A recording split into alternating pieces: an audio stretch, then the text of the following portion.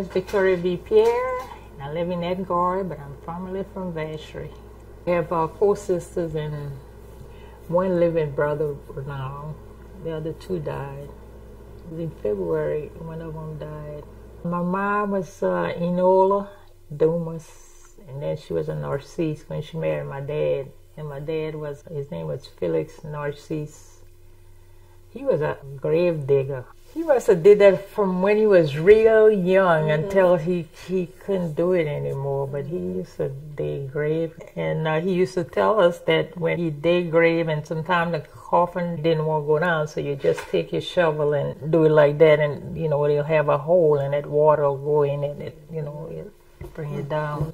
And he said when he was coming out, people were so poor that they couldn't even afford to pay nobody to dig grave, so he more or less used to do it just to help them out.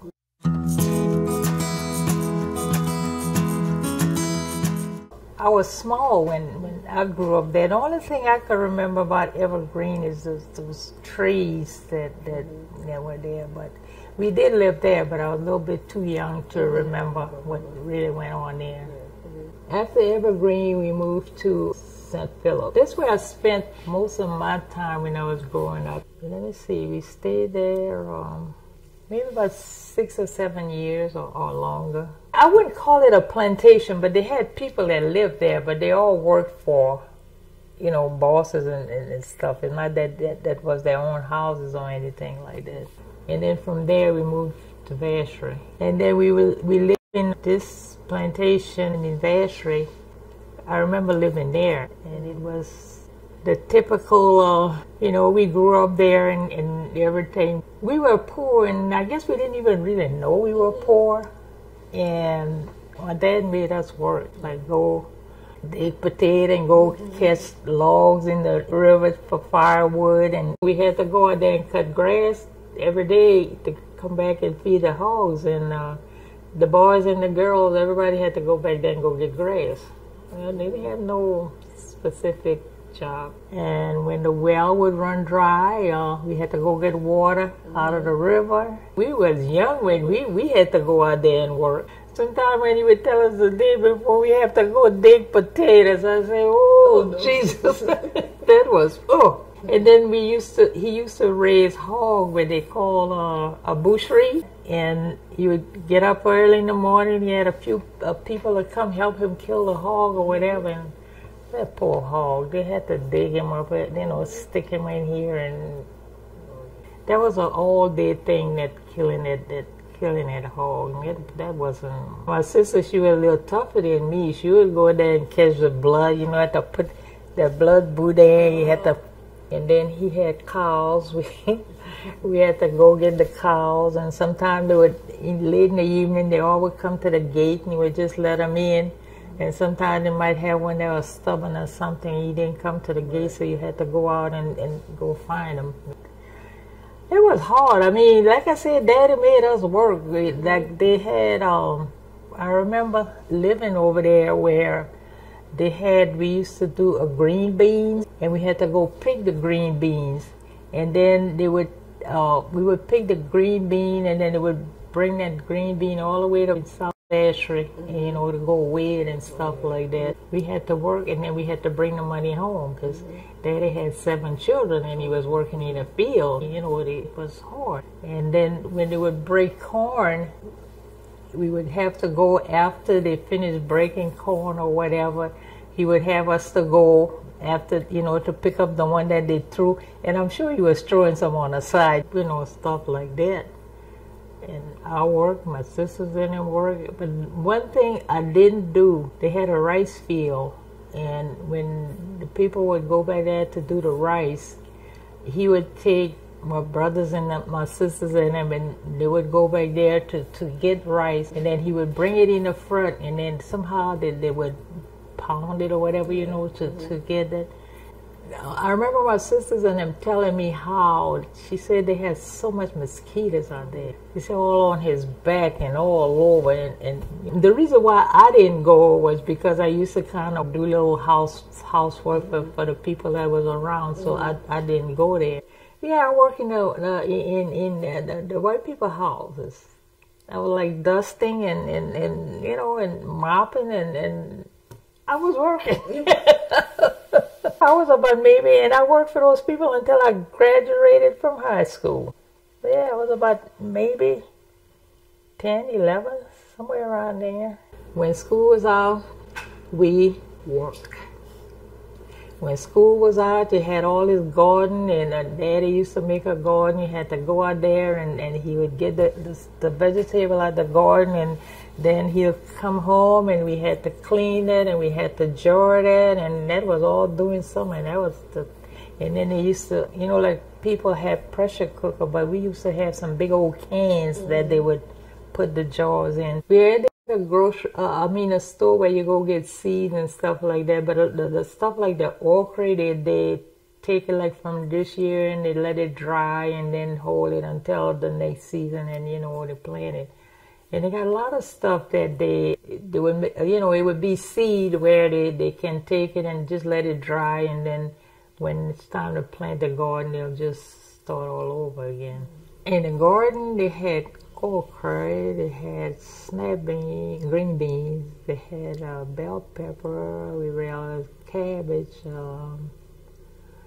sugar cane, you know, just for us to cut and suck. And he had all kinds of stuff in his garden. He used to fish a lot too. Like I said, you know, he had a family, so he had to get out there and get. It was hard. It was, you know, it was. But then I said it was hard, but you know, we was poor, but we didn't know we was poor. We was happy.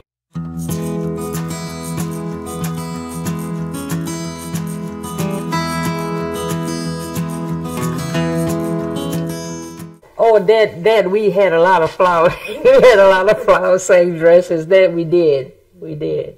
And Mama used to sew some. She wasn't a big seamstress, but she sewed enough to, you know, sew for us. Yeah, flower sacks. Yeah. I remember my mom used to make mattress out of moss. In the summertime, and you had to go out there, and then you had to get it, and then you had to wash it, and then you leave it out there to dry, and then it came back, and they had the ladies that they had a big old long needle, right, bigger like that, and they would just, you know, stick it and make it like a mattress. And they made quilt, but they just did that with each other, you know, kind of in a neighborhood. Mama did all the cooking. She made gumbo, she made stew, she made crawfish bisque. We call it crawfish stew, but they call it etouffee. She used to make shortbread. You know, I don't know if you know that there's that round shortbread, but then she also made regular bread. I mean, you know, like loaf of bread. She did that too.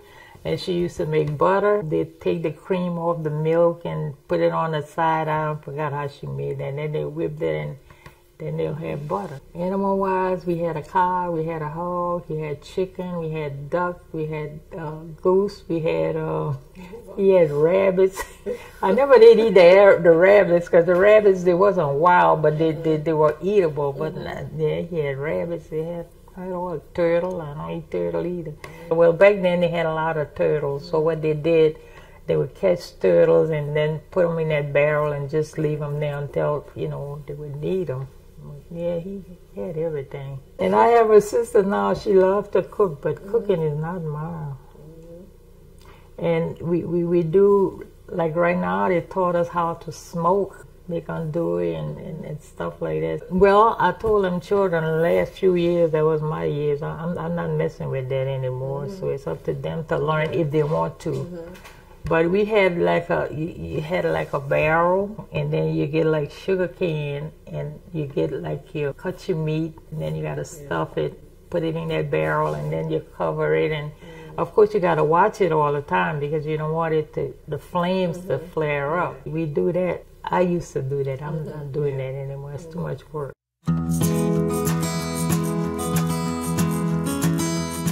We more or less all grew up with Creole. And you know, right now, we, sometimes we sisters get together, we kind of trying to talk Creole, and you forget it if you don't use it. We get old, go back to English. Now my children said they wish they knew how to talk it. But my grandmother, she couldn't talk English at all. She was hard of hearing, so we had to kind of get to her and she would read your lip like that. And I mean, whenever she would go somewhere, you know, somebody would always be with her right there because she couldn't speak it at all. And my dad spoke English not too well because we really learned English when we went to school because before that, Mom and Dad and all of them, they all speak Creole. And everybody in that neighborhood, they all spoke Creole. Some of them children went to school and they couldn't speak English at all. And they had to go home or they taught them how to speak English because they didn't know how to speak English at all. I didn't know Peter could speak Creole either. That's my husband. I was talking about him, and after I found out he knew how to talk Creole, I said, boy, I must have said a whole lot of things. But I was surprised, and then he speak that pretty good too. He knew it, you know, he knew a lot of. That's why I say you don't go nowhere and speak Creole and think you're the only one that knows. I mean, I never did that again.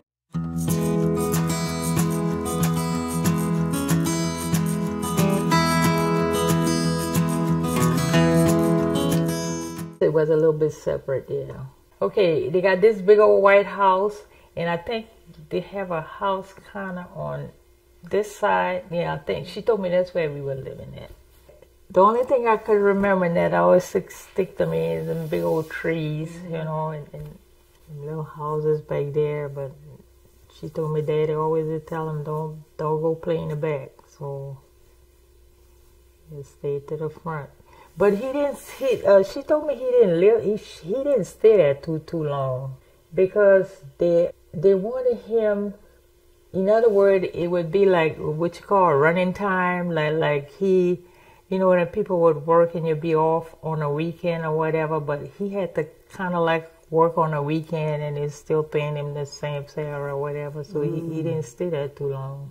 And as for Evergreen over there, my sister told me when my dad was sort of like a boss, I guess you would say right there. And if you go right now, she showed me that house where we used to live at. And in the back was where the slaves used to live. And he would always tell us, don't go back there. And of course, you know, we were small, and then he always used to tell them, don't go back there.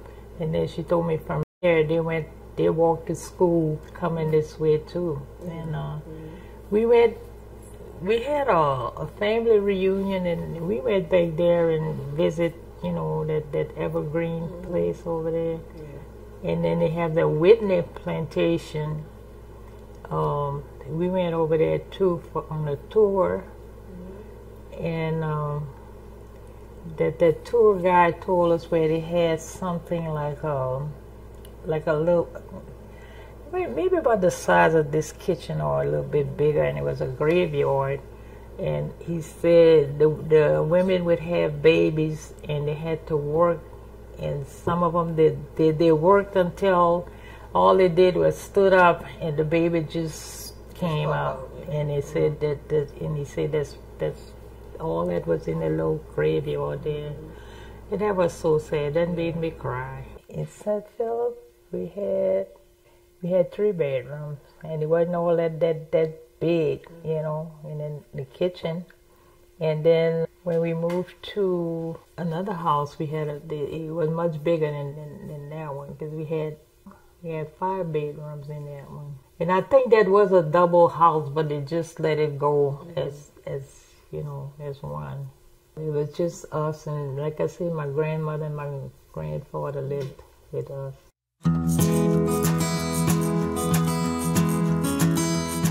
It really was unjust. It was very unjust. We went to school and we got books, but we got all the books from the white school. They sent the books to some of them had pages missing, and they were written in the book and all that kind of stuff. Hey, it was very unfair. And like I said, and when we did get a school bus, we had one school bus. It had to serve. In the morning, the bus driver would pick us up first because the bus was parked right where he had to pick us up. So in the evening, we would be the last one to come home because he had to do all the up the road. A man name was Mr. Ben. I'll never forget Mr. Ben. And then we walked to school from around, you all probably not familiar with St. Philip, but we walked from there all the way to the school and, come back. This thing I remember, we used to walk to school. There was a group of us, we lived in that little neighborhood, and we all walked to school. And they had this school that we had to pass to come home. There was a white school bus driver, white school. He used to line up the children on the pavement. So when we came there to come to our house, he had expected us to sit there. We were walking already, but we were supposed to stand there and tell the children, get on the bus, and then we would go. But they had this girl. One day she told us, she said, we're not waiting this morning. She was tall, and she was a big person, and she got in the front. And when she got to that line, she held her head way up there, and she just went through. And we all followed after that. After that, that man, when he see us coming, he just leave a path for us to pass, And sometimes, you would walk to school, you would go to, say for instance, like a day-to-day, you would go to school and it would be nice and everything, and then when you come back home, you got to leave your books at home, and here you're standing on a school step hating to get in that rain, and then we had to walk back home. And they had these ladies that used to live in that clear, but for some reason, they was hauling water from the well and everywhere else, and they would always have, they would expect us to stop and drink at their house every day, even though we was almost home. Every time I talk about church, I get angry, because I think that's the place we should have been treated like people, but we wasn't. Okay, they had 1, 2, 3, pews on the side. The pews on the side was a little smaller, and the two down the middle aisle was big pews, and they were long, and then they had another little pew on the side. So, and then we had not both of them, but just one side of that little pew, and that was for the black people. And even though they had empty pews, because that church was so big, but you couldn't sit in it. And most of the time, the men would kneel down in the aisle and just let the women sit on that side. And of course, everything they did, we were always last. Even for going to communion and May blessing and all that kind of stuff, we was always last. And until today, I told them children, I don't know why I stayed Catholic, because even like I said today, when I talk about that, that makes me really, really, really angry. My sister, she told me she remember when you have to go practice for communion, they had them to kneel, and they were kneeling on the shelves out there, and the white children was on the grasses. And when they would have first communion, like I said, they was first for everything. Now, one thing that happened in church one time, they was having, how sometimes after Mass they would have kissing the cross and all. My sister told me she just started going kiss the cross, because we had to go last, So one time they had something going on in church, and we was waiting there, but they had to do what they had to do, but it was just them. They didn't have nothing to do with us at all. So everybody just got out of, the black people, they just got out of church and they started walking out. And then the priest hollered, where y'all going? I mean, this and that. And people just kept on walking. And one time they had a lady there, she was a visitor, and she walked through that big door right in the front, St. Philip Church. And she must have sat down somewhere, because when we was young, we go to church early and stand up in front of church and talking and all that. And that lady came out of that church, and that lady said, "The hell away with this church." And she said it loud, but I said she had to be a visitor, and then she just walked out. She must have went in church and sit in the wrong pew. Somebody told her something. Like I said, we'd go to church and we would stay on the outside until Mass was almost ready to. Because he got this old man, he was an old man, and he went and he sat in church. Him and his wife was sitting in church, and this man came and told him, he was in the wrong place. So that old man told him, "Mon cher bien, toi tu pas bien?" That man stayed there. He never moved. Asked him if he's all right. You not all right?